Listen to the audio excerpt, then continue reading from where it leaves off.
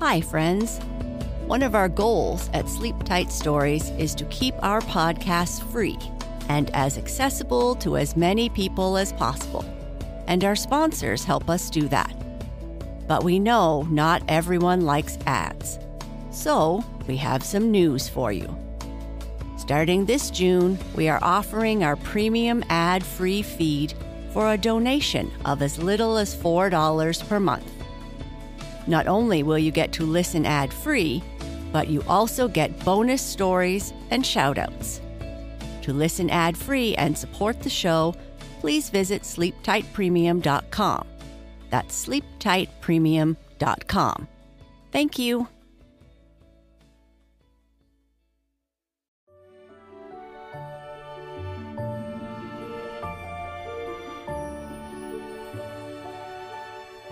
Hello, friends, and welcome to Sleep Tight Stories. I'd like to say a happy belated birthday to Rael from Washington State, who celebrated her 9th birthday on June 28th. A happy belated birthday to Cashel, who turned 5 on June 28th. A happy belated birthday to Lauren, a.k.a. Lulu, from San Francisco, who turned 7 on June 28th. Happy birthday to Luna, who turned 6 on June 30th. And a happy birthday to River, who is turning 3 on July 1st. Happy birthday to you all. I hope you have a wonderful day.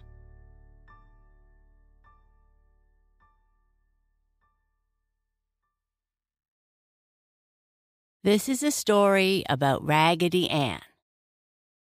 Marcella's parents have a friend over who wants to see Raggedy Ann. He asks Marcella if he can borrow her for a few days. And when he brings Raggedy Ann back, she has a great story to share with the other dolls. Raggedy Ann's new sisters. Marcella was having a tea party up in the nursery when Daddy called to her. So she left the dollies sitting around the tiny table and ran downstairs carrying Raggedy Ann with her. Mama, Daddy, and a strange man were talking in the living room, and Daddy introduced Marcella to the stranger. He was a large man with kind eyes and a cheery smile, as pleasant as Raggedy Ann's. He was a dear friend of Marcella's father and mother. He picked up Marcella and put his fingers in her curls as he talked to her father and mother. So, of course, Raggedy Ann liked him from the beginning. "I have 2 little girls," he told Marcella. "Their names are Virginia and Doris. And one time when we were at the seashore, they were playing in the sand and they covered up Freddie, Doris's boy doll, in the sand. They were playing that Freddie was bathing and that he wanted to be covered with the clean, white sand, just as the other bathers did. And when they had covered Freddie, they took their little pails and shovels and went farther down the beach to play and forgot all about Freddie. Now, when it came time for us to go home, Virginia and Doris remembered Freddie and ran down to get him. But the tide had come in, and Freddie was away out under the water, and they could not find him. Virginia and Doris were very sad, and they talked of Freddie all the way home.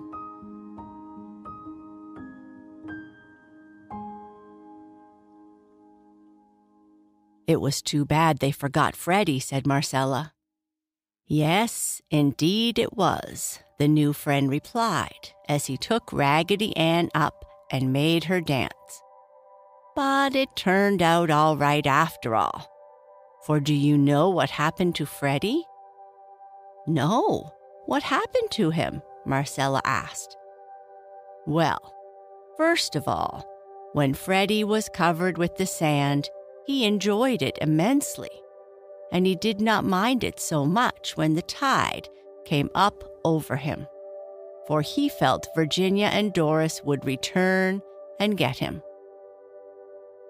But in a short time, Freddie felt the sand above him move, as if someone was digging him out.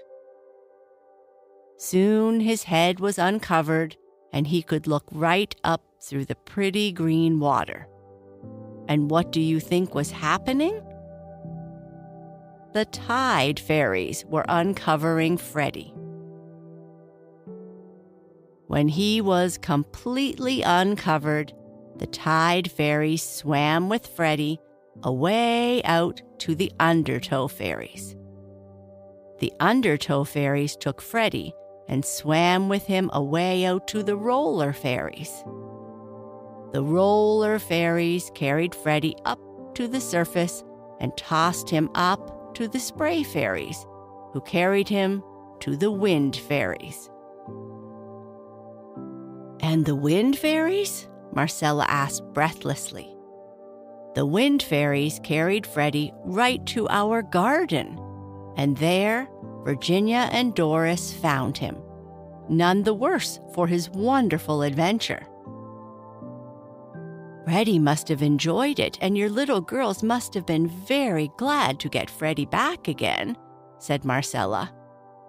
Raggedy Ann went up in the air on the tail of a kite one day and fell off and was lost. So now I am very careful with her. Would you let me take Raggedy Ann for a few days? Asked the new friend. Marcella was silent. She liked her new friend, but she did not wish to lose Raggedy Ann. I will promise to take very good care of her and return her to you in 1 week. Will you let her go with me, Marcella? Marcella finally agreed, and when the friend left, he placed Raggedy Ann in his bag. It is lonely without Raggedy Ann, said the dolls each night. We miss her happy painted smile and her cheery ways, they said. And so the week dragged by. But my, what a chatter there was in the nursery the first night after Raggedy Ann returned. All the dolls were so anxious to hug Raggedy Ann they could scarcely wait until Marcella had left them alone. When they had squeezed Raggedy Ann almost out of shape, and she had smoothed out her yarn hair, patted her apron out, and felt her shoe-button eyes to see if they were still there, she said, "Well, what have you been doing? Tell me all the news." "Oh, we have just had the usual tea parties and games," said the tin soldier. "Tell us about yourself, Raggedy dear. We have missed you so much." "Yes, tell us where you have been and what you have done, Raggedy," all the dolls cried. But Raggedy Ann just then noticed that one of the penny dolls had a hand missing. "How did this happen?" she asked as she picked up the doll. "I fell off the table and onto the tin soldier last night when we were playing. But don't worry about a little thing like this, Raggedy Ann," replied the penny doll. "Tell us about yourself. Did you have a nice time?" "I will not tell you a thing until your hand is mended," Raggedy Ann said. So another doll ran and brought a bottle of glue. "Where's the hand?" Raggedy asked. "In my pocket," the penny doll answered. When Raggedy Ann had glued the penny doll's hand in place and wrapped a rag around it to hold it until the glue dried, she said, "When I tell you of this wonderful adventure, I know you will all feel very happy. It has made me almost burst my stitches with joy." The dolls all sat upon the floor around Raggedy Ann, the tin soldier with his arm over her shoulder. "Well, first when I left," said Raggedy Ann, "I was placed in the new friend's bag. It was rather stuffy in there, but I did not mind it.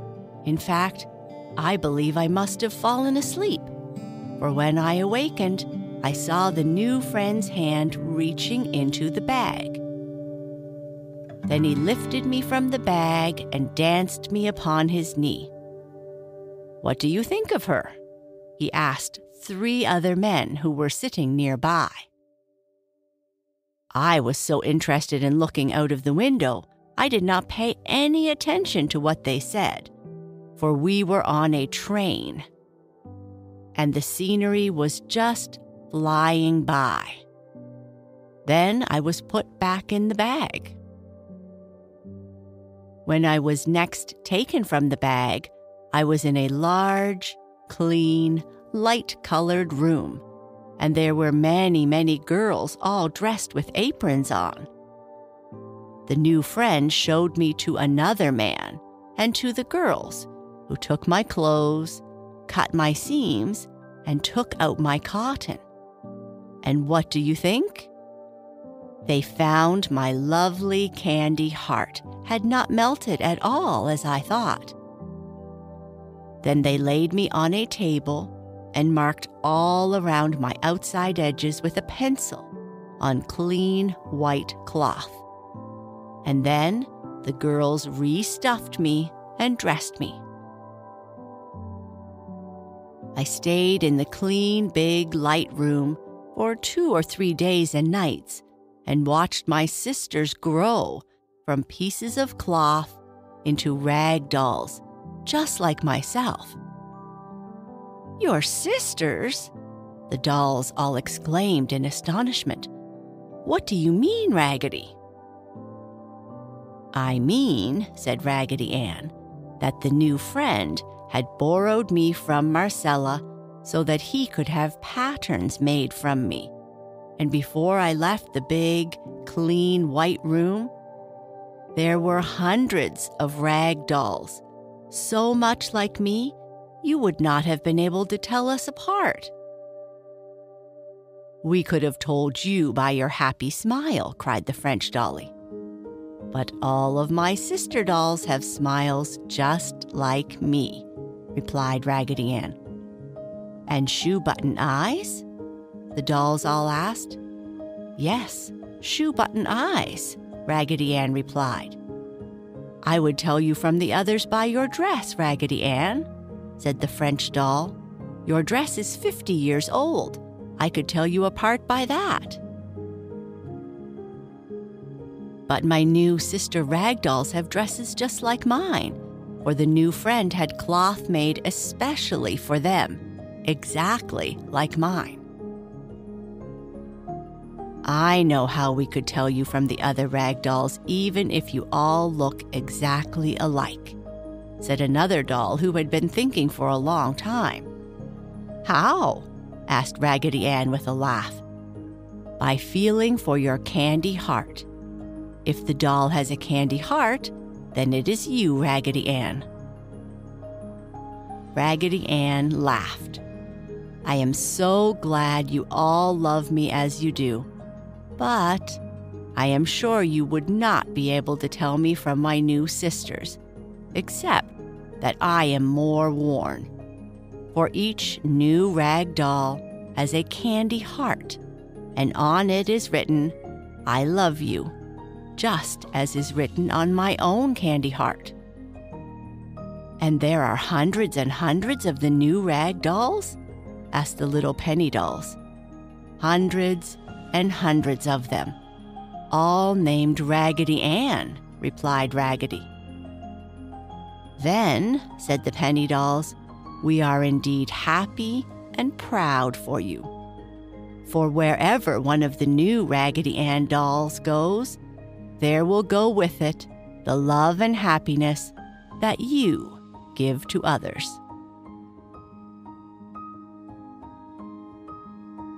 And that is the end of this story. Good night. Sleep tight.